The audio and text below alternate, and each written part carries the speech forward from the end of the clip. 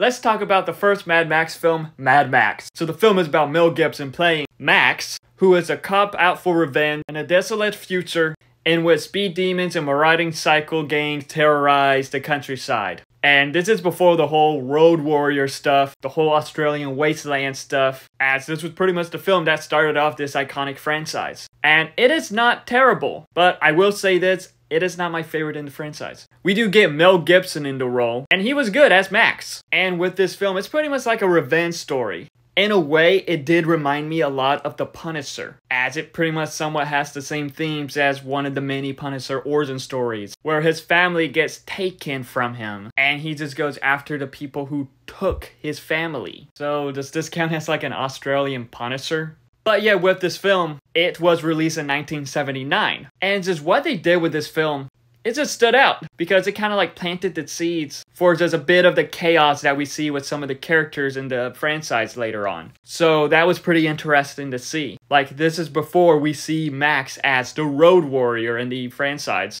where in this film he is a cop. And with that, I thought it did pretty good. It was interesting to see Max before he became the Road Warrior, as he was this cop with a family and things happen.